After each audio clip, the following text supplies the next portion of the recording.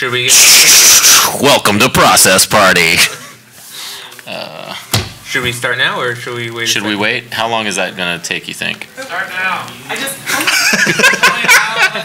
after your panel, and I still haven't gotten out from behind my table. Start now. Okay. All right. Well, the public has spoken.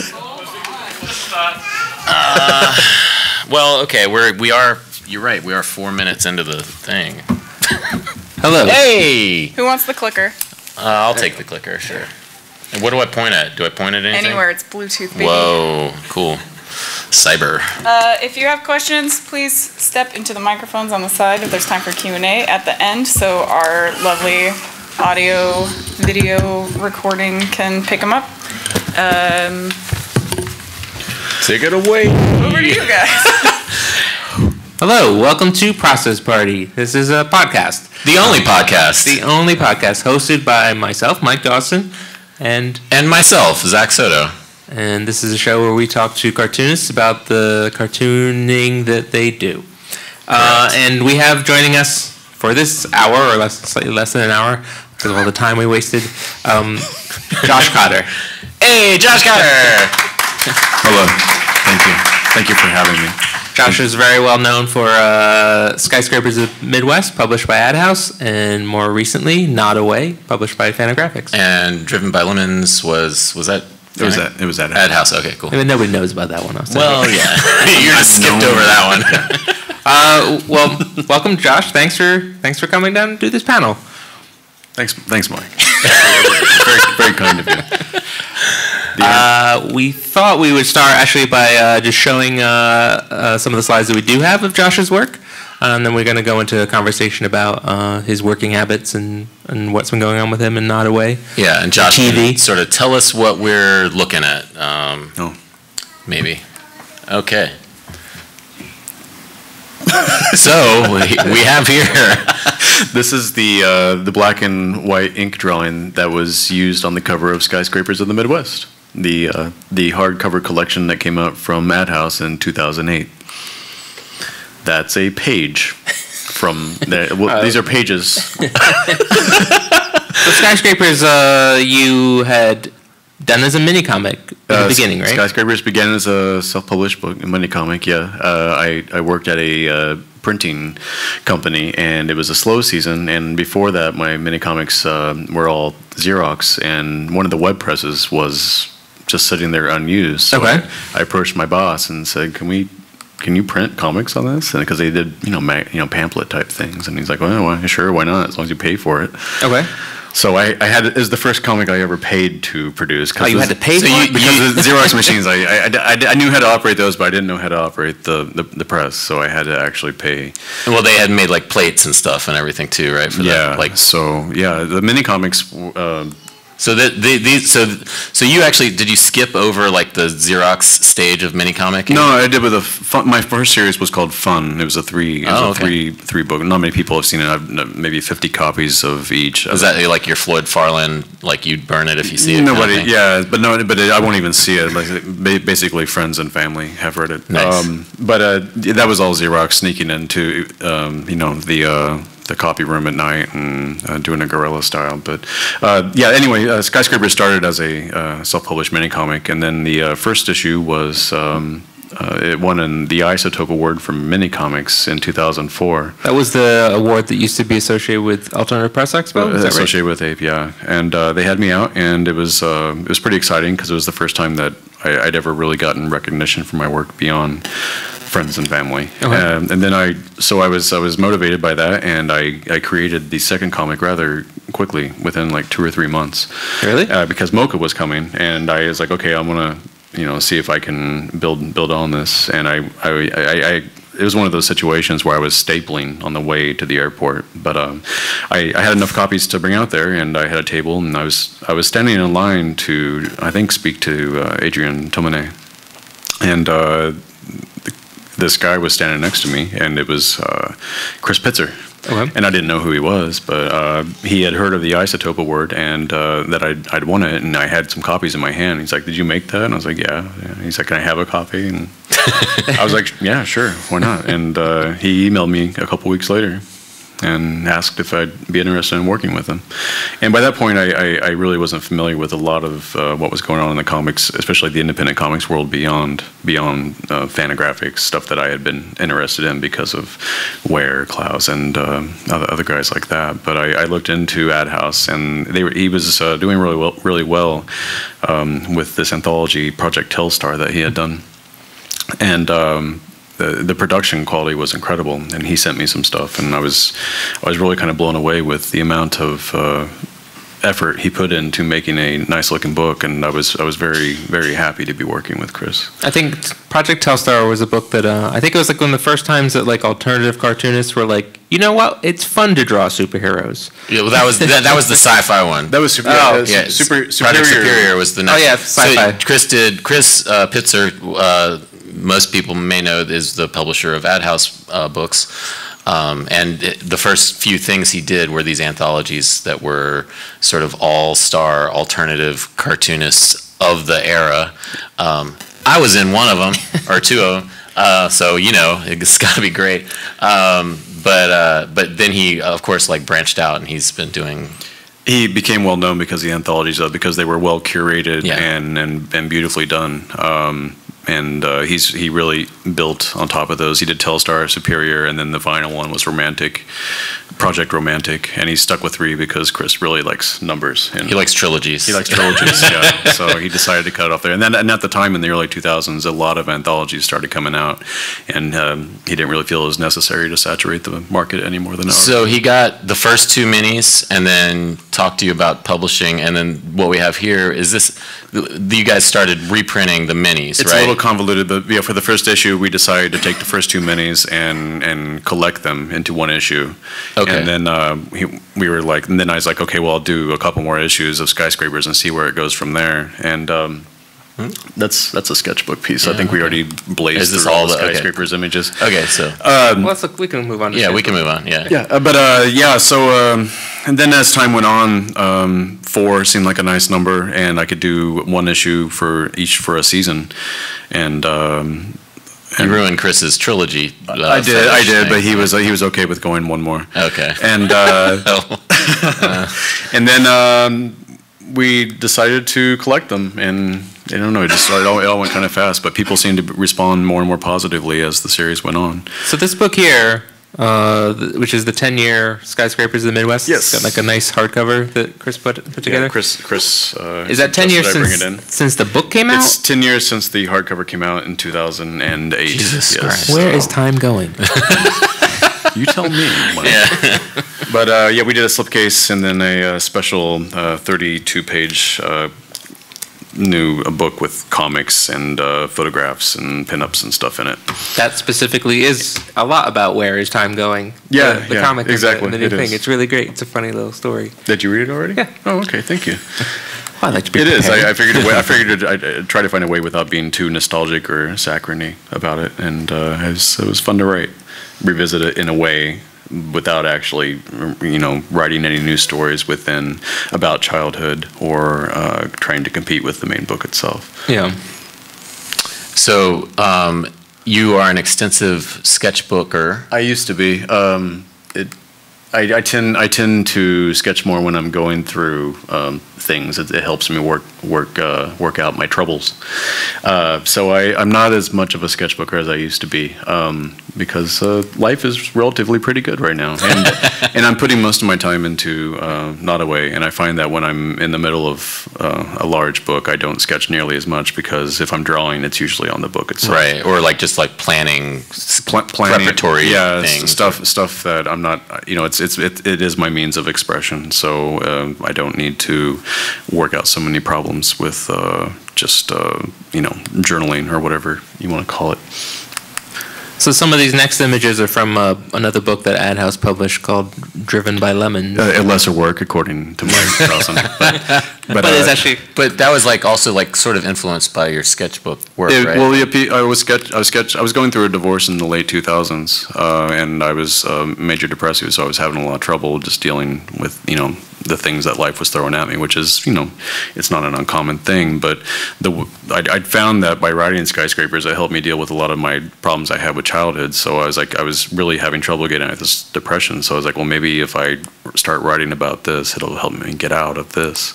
And I just bought a sketchbook and started filling it up, and a story started coming together about what I was going through. It's definitely more abstract in nature, but to me, I know what the story is, but it's fairly non-objective as far as visually or as far as content goes. But in the end, it did. I felt. You feel like it did the job? It did. Strangely enough, it did the job, and the 6 months I put into it, I felt much healthier afterwards. Do you go to therapy? I went a few times and it never worked for me. Yeah. I have my skull's too thick. I have an impenetrable head, so I tried therapy a few times and it just didn't work on me. But I found that the most effective thing I can do is draw whatever problem I have, draw it away, and it really works. The thing with Driven by Lemons, I mean, one of the things, aside from its lesser status, yeah, that would be in a lesser word.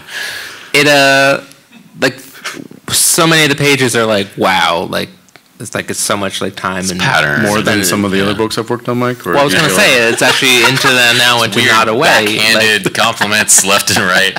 Well, I was gonna ask. The question was gonna be, being that you obviously were working on the sketchbook and like spending a lot of time on a lot of these pages, and it specifically was for mental health.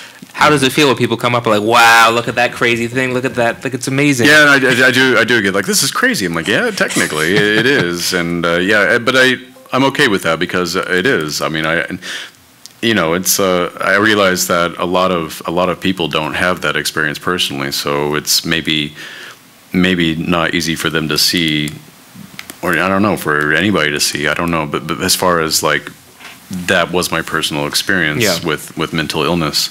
But turning mental illness into a visual thing, all they can do. My child is waving at me. Hi, coaching. If they react that way, then I guess it's the appropriate reaction because it is a visual representation of mental difficulty. You took a break from comics after that book, right? Well, after Not Away, I had been taking notes on the side while working on Skyscrapers and Driven by Lemons, and things that didn't necessarily fit into the Skyscrapers universe. So I started compiling them after Driven by Lemons, and the story started taking form. And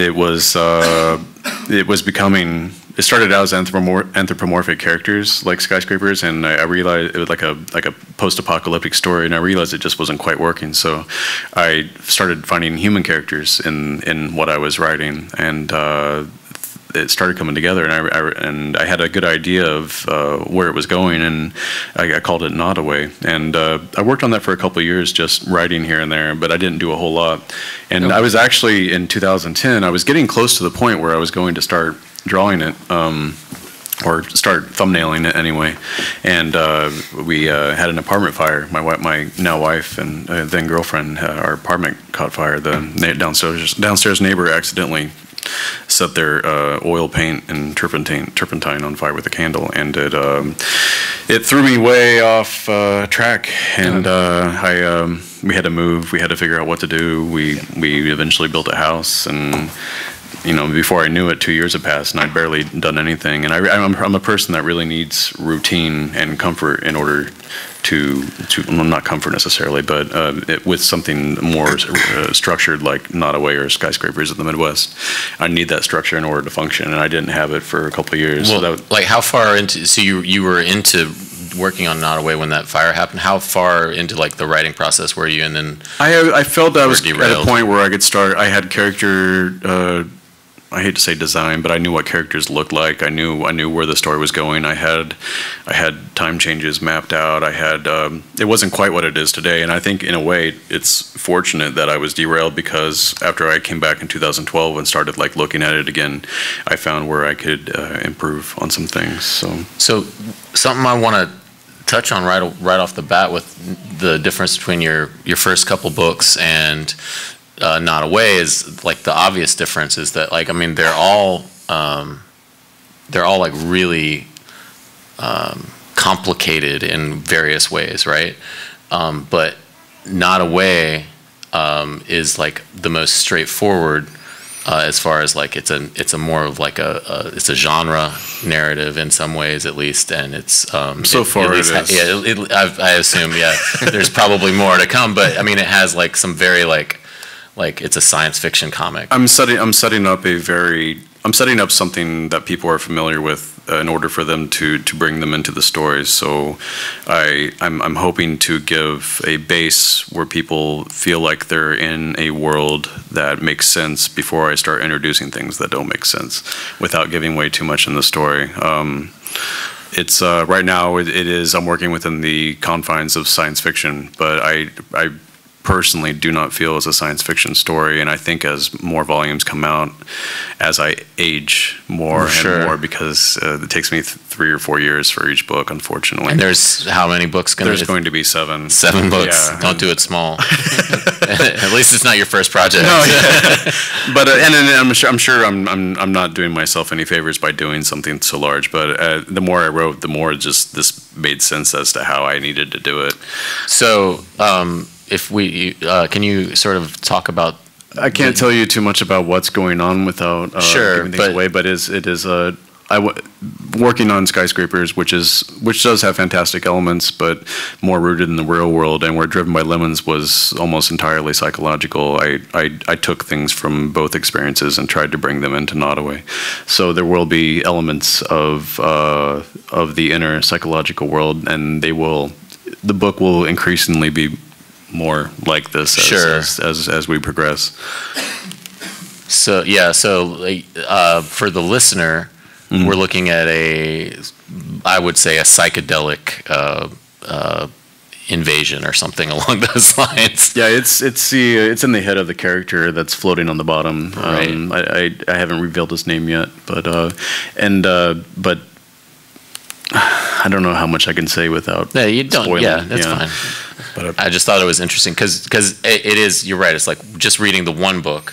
It starts off in sort of 2001: A Space Odyssey territory, and then you that's keep what pulling out. Yeah, I don't know. That's what I'm trying to do is just give like I said, give the reader some sense of stability and defining world before I start messing with them a little bit. I have to say, has everyone in the audience seen Not Away? Like it's not like a little book. I mean, it's very big. Yeah, it's not.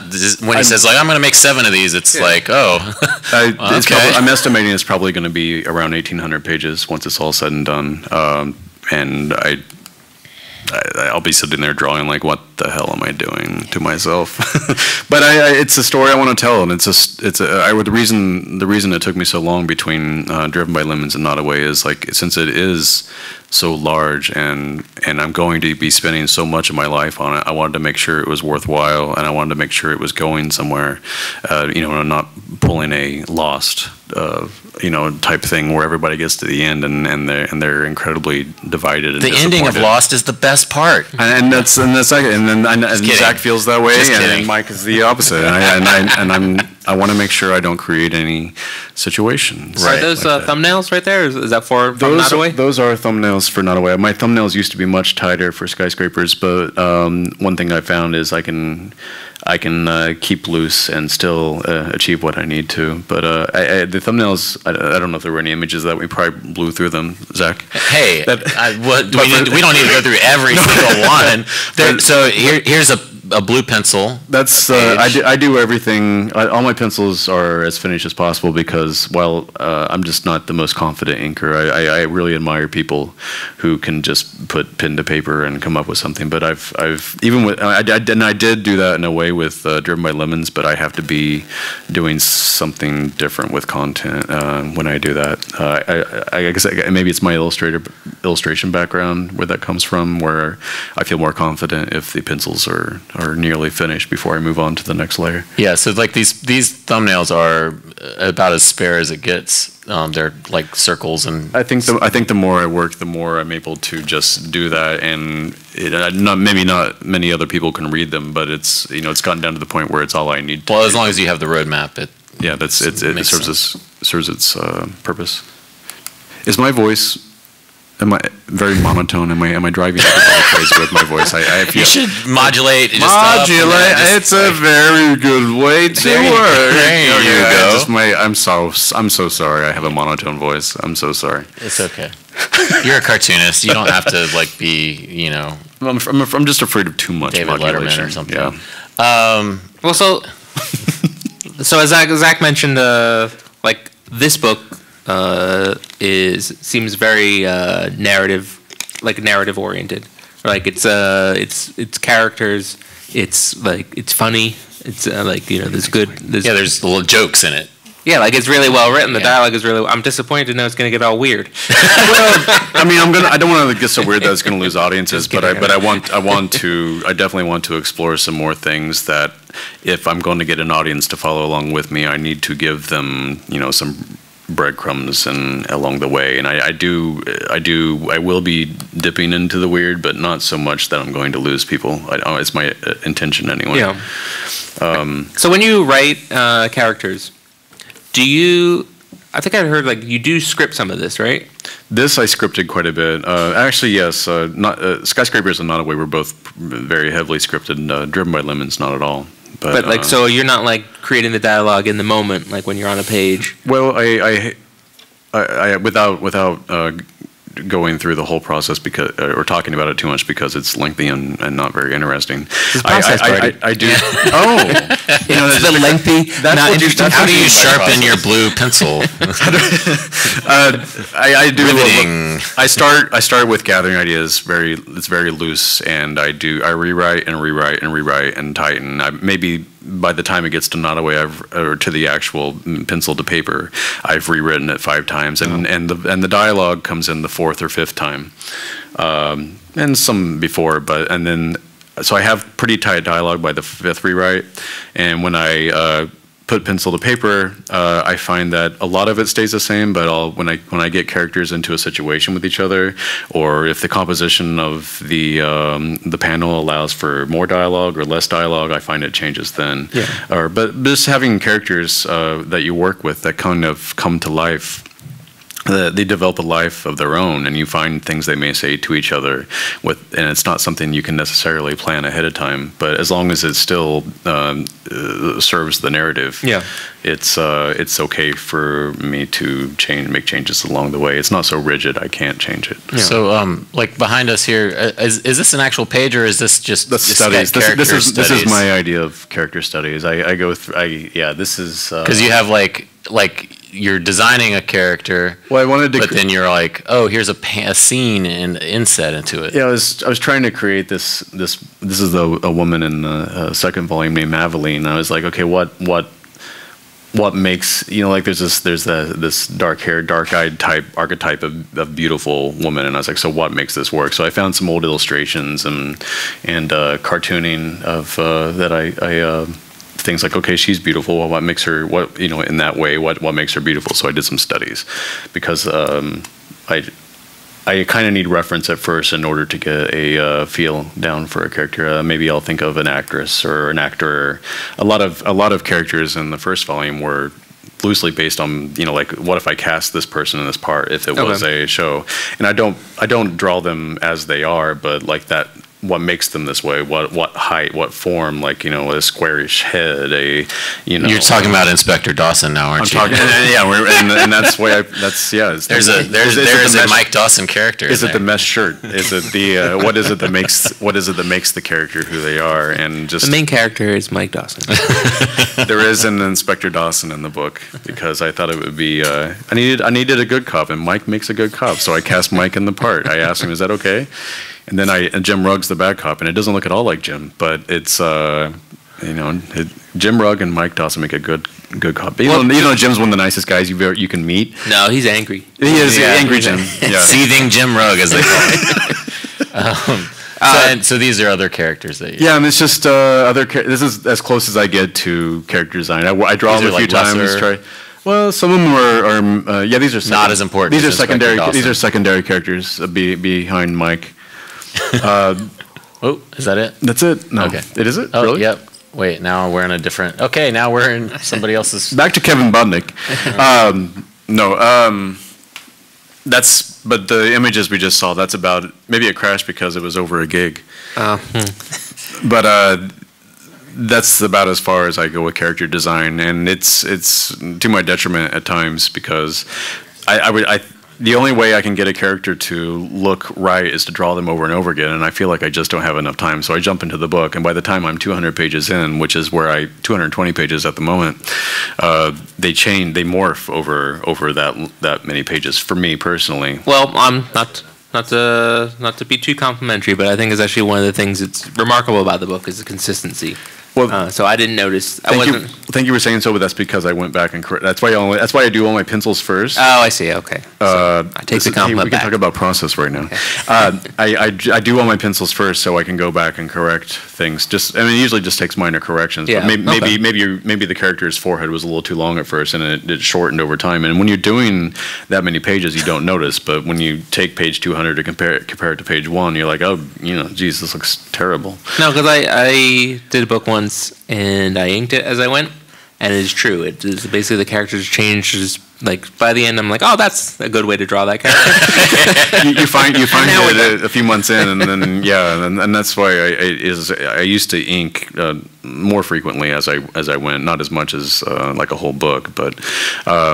I would find that I'd just be wasting my time because then I'd just have to re-ink the whole thing. It's easier to change things when they're in pencils. Okay. So something sort of unexpected when I think about, say, Fantagraphics artists or whatever that happened in the last couple of years is that suddenly they announced that Not Away had been picked up for a HBO TV show. And I know you can't talk about. I can't. It's not. There wasn't even an official announcement because like whenever I first mentioned it on social media, like a year ago, another person that had been picked up by I don't remember her name. She was a science fiction. You should author. break her news too. Yeah. And by the way, she ended up having a bunch of newspapers contact her and start contacting HBO, and HBO wasn't happy because since it's at option level, it's not something they want to really talk about yet. So Right. I withdrew my announcement. And I think it's okay to talk about it, but if you are listening to this, do not contact HBO about it because they will not be pleased. They'll be annoyed. Yeah, but it is something we are working on. They contacted me about a little over 2 years ago and asked if I'd be interested in working with them. And it took me a while to believe it wasn't some kind of like scam, like they were just waiting for them to ask for my my debit card number or bank account number or something. But it seems legit, and it's in progress. But one thing I'm learning is time moves totally different out there, and what I would try to accomplish in comics in a couple weeks takes a couple of years. Right. Yeah. So just vaguely though, with that process, you have like the 7-book series. Have you written like a Bible for them? I wrote a Bible. Yeah. So you were worried about monotone. Now you're going through puberty. Jeez, Mr. Yes, I had to write. So there is a Bible that I wrote for them that made me very nervous to give, so there are other people now that know where the story is headed. Right. And at first they were going to market it as a space sci-fi story, but after they got the Bible, they realized that that's not how to market it. That's not exactly what it is. That's another. I keep trying to repeat. It's like, I am working within the genre of sci-fi, but it's not a sci-fi story. Right. But imagine even in the end, they have to market it somehow. Sure. Because people can't really handle not having a label on something, Right. Yeah. But it is happening still. It could fall apart at any moment, but it's been an interesting process, and if it doesn't work out, I'm just going to keep making. So comments. how committed do you feel? I wasn't finished, Mike. Excuse me. I wanted more of a quackier voice. Like, do you feel confident in the story as you've envisioned it? That like we work in comics, and we're used to sort of small small fish kind of feeling. Right. So TV comes and everyone's like, oh, TV. Yeah, it's a little. Do you worry? Did you have any worries then that they may sort of impact kind of like? Because like you said, you sent them a Bible. It wasn't, you know, where the story was going. Like, did it change your own? No, you worried they'd be like, okay, well, I will just change it. and then Eminem is the star. Yeah. Vanilla Ice is on board. Yeah. No, I meant more like your story. You wouldn't let them like. Personally, it's in the contracts that nobody has any say in what happens to the books, and that was the most important thing to me. Is like I've maintained creative control over my own work for so long, I would not be able to handle something like that. Okay. But I mean, obviously with television, you have to change things. Certain things in comics or literature don't work on television, and I understand that. And that's fine if they have to. But with the book, no one has any say but myself. So Fantagraphics is kind of famous for, I'm not sure if they're famous for, but they're known that you can work there and receive a fairly minimal amount of editorial influence. That's their sub-motto besides World's Famous Cartoonists. Yes. It's a lengthy... Minimal editorial.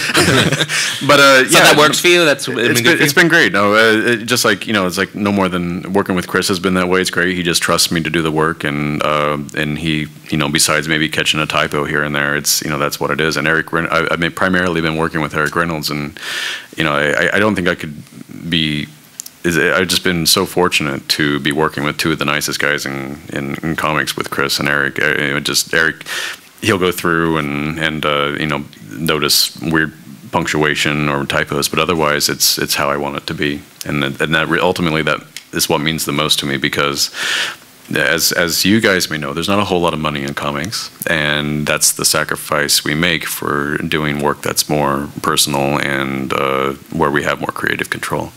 So just to shift a tiny bit to sort of like work-life balance kind of thing, you mentioned that you had you'd lived in Chicago, you had like an apartment fire, and then because of that, is that because of that you moved? You moved out to Missouri? Well, Momoko, my wife and I were considering moving somewhere because her residency was about to finish, and I'd had a difficult time in Chicago, and as much as I liked the city, I was ready to try something else.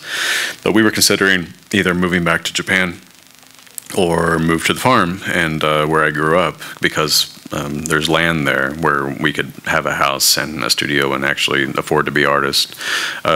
Japan, we probably would have been a little more, strapped for cash, okay. but it would have been nice. So we looked into, we had the fire, and we immediately then had to figure out what we were going to do. And with Japan, we were going to have to. I was going, since we weren't married yet, I was going to have to get sponsorship, and I talked to a few comics places and comics manga museums, and it was going to be a lengthy process, and we really didn't have time. So we talked it over, and we decided to build the house and studio, or the house at first. We went over budget on the house as those things go, but we just finished the studio a few months ago, and it's been great. And, so you're working in the studio now? We are now working in the studio, and it's. I was a little nervous. I knew what I was getting into, but I didn't know about bringing my wife, who is from Kobe, to Northwest Missouri, how she would feel. But it's been a great move. We're very happy, and there's not a whole lot else there to do, but raise children and make art. But that's where we are in our lives. So it's been great. Do you guys? You're in the studio at the same time. We trade back and forth. You don't go at the same time. Okay. Well, we have days where we can. The kids do daycare one day a week, or my son's in school now. But and then the grandparents live down the road. We live on the same 80 acres, and they watch the kids one day a week. So those days we're able to work in the studio at the same time. Otherwise, we trade on and off on responsibilities. Nice. It works out really well. I don't get 40, 50 hours a week like I used to, but the time you do get, it's you make it last. You put out your best effort in that time. You don't. You're more efficient with your time. Yeah. Should we ask if anybody has any questions? They can hear you.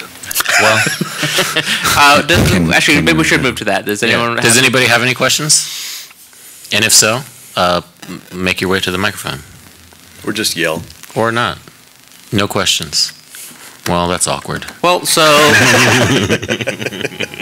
this year, 10 years of SPX or something, right? Like So this actually. Well, you posted something about 10 years on the floor. What was that? Because that picture was 10 years ago, where I used to come to SPX, and that would have been late 2000s, where I was going through my rough patch. So I would drink heavily, and which a lot of people do at SPX. Yeah. And I would usually at some point the following day pass out on the floor behind the table, and Chris would take pictures and stuff over me. That's fair. And kick me in the stomach every now and then. Yeah. But so we did a 10-year anniversary of me passing out on the floor. Oh, and then a photo. And okay, I misread that. I was like, oh, it's 10 years, and then then that book's been out for 10 years, so that wouldn't make sense. It's probably because I didn't make myself clear. You mumbled online. I mumble. Yeah. And as an artist, I as a person that writes, you would think I would be able to communicate a little more clearly, and that's not something I do. I confuse people constantly. Do you you don't come to that many shows anymore, right? I don't. I've cut down quite a bit. It's taxing, and it's expensive, and I enjoy it. I love seeing people, and having the opportunity to be here at SPX was great. I love being here, but it's just you get older, and it's just not as easy as it used to be. So what do you think were I feel like for all of us, small press shows sort of do have a very important role to play, economically and sort of psychologically, I would say. When you are a small press artist, there's hardly any publicity behind you at all. I mean, Fantagraphics has Jack, and going, and Ad House has Chris, and he does all he can, but it's really up to the artist to get out there and raise awareness of their own work. Right. Otherwise, people, that's just part of being an independent artist, or any kind of artist starting out, is you have to make people realize that you exist, because it's and of course it's different with internet and stuff now, and younger people come up and ask me if I have any advice. With the internet, I don't know. It's different than how I started, but I would say it still boils down to you do the work, and you try to find a way to make sure people know it's there, and that's just how it is. Yeah. Is that right, Zack? How do you feel about that? What kind of pen do you use to ink? Tachikawa 99 is that true? 77. Yes. So you're a dip pen? I'm a dip pen. I use Dr. P.H. Martin's Black Star. Okay, I use Black Star also. Black Star is one of the finest things I got. Do you use high carb or matte? I use matte. Okay. And that's a recommendation from Feral Process Party. And yes, I use Tachikawa nibs, which every time I go to Japan with my family, I buy as many as I can, because they're a lot cheaper there. So wait, is that like a G nib or something, or is that just? No, it's much smaller. The 99 is very similar to a Hunt 102. Oh, okay. But it lasts a lot longer than a Hunt 102. So it's the little circular ones and not the concave ones. No, not the It's just very pointy. Yeah. When you stab yourself in the hand, it really hurts. Right. Yeah, I've bled because of my pitch. I decided that I would ask the question from the audience. Well, I hope that people will pick up the book, because it is a very entertaining book. Yeah. Which, driven by lemons, Mike? No, not driven by lemons. If you want to cry and drop acid, then it's always strange to me that, I guess it's not strange. I should expect it, that people seem to associate my books with depression, but that's because I am depressive, and I guess that really comes through. And you made no bones about the fact that all your work is about being depressed. Yeah, so it's weird that they think that. Yeah, how strange. I'm a little oblivious at times. Why do people think I'm depressive? Oh, I write about it. Yeah. But I guess that's maybe one of the reasons why I went the route I did with Not Away, is I can still put myself into it, but tell stories about someone besides myself, and I think that's important. Memoir and autobio stories are a great way to tell a story, but I'd done it, and I didn't, and then I don't even think that kind of storytelling is self-involved, but I needed to tell stories about other people, and try to find ways to tell stories that maybe that experiences that aren't necessarily directly my own. So I steal them from other people. I read online about what other people experience, and then I write about that. Oh, really? No, not really. Not really. Not really. Okay, not good. at all. I'm sorry. I'm being facetious. I think that's how, Kevin Smith, your favorite writer. Yes. He will just take all of his friends' smart-ass remarks and then write them into his scripts. That's my dialogue. Yeah, That's my that's good. anything my kids say, I just write it down, and that's the dialogue. All right, well, good. When they get to smart-ass remarks, there we'll go. So clearly we're at the. I think we're at the end. Unless anyone does have any questions. We can keep doing this. I can do this for another 14 That was minutes. okay. I think that's fine. This is about the length of an actual podcast anyway. Well, the main part of it. We usually do a little bit of jibber jabber at the beginning, but we'll fill that in later.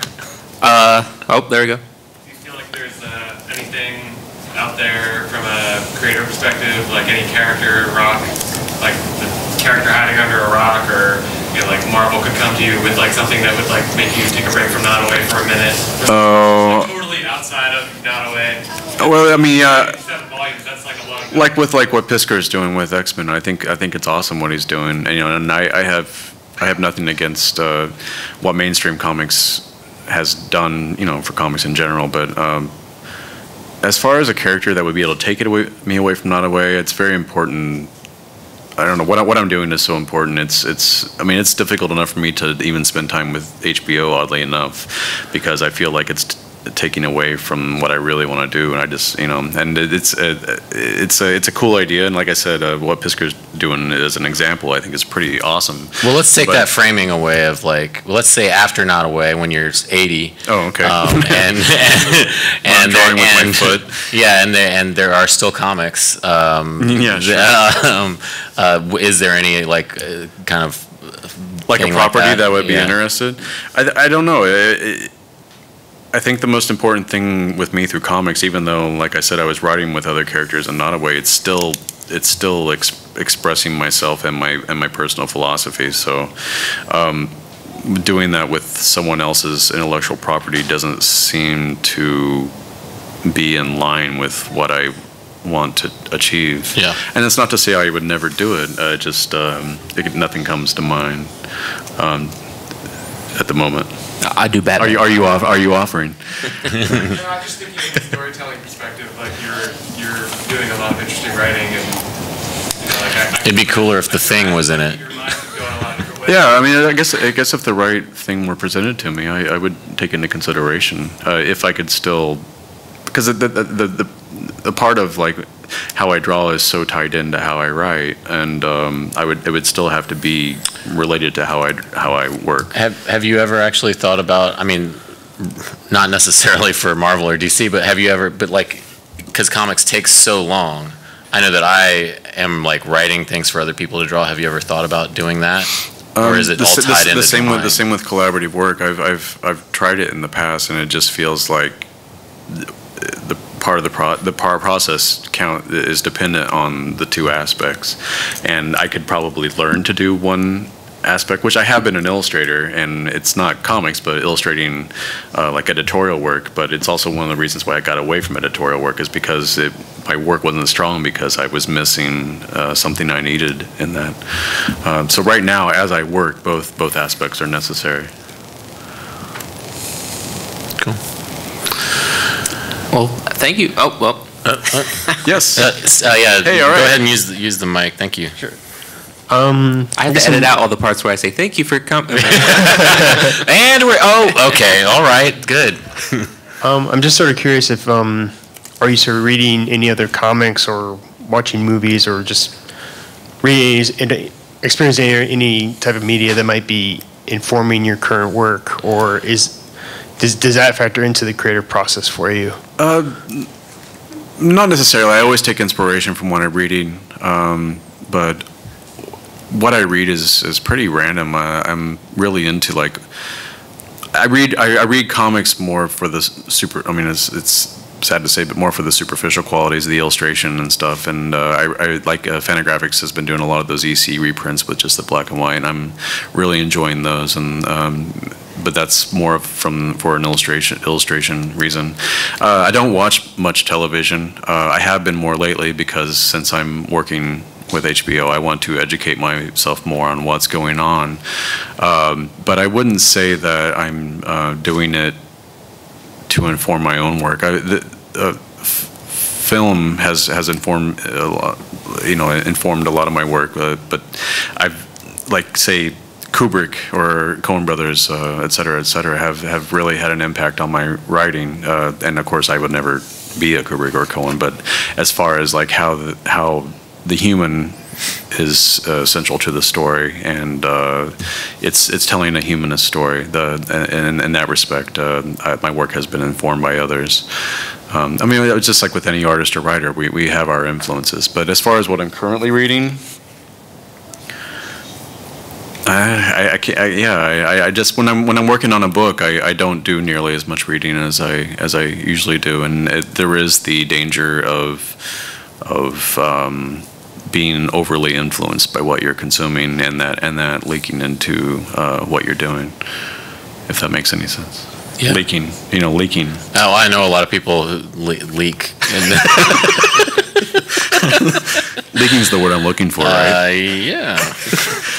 But did that answer your question? Okay. But I do read. I read comics. I watch television. I am watch a normal movies. human. I am a human being. I am just like you.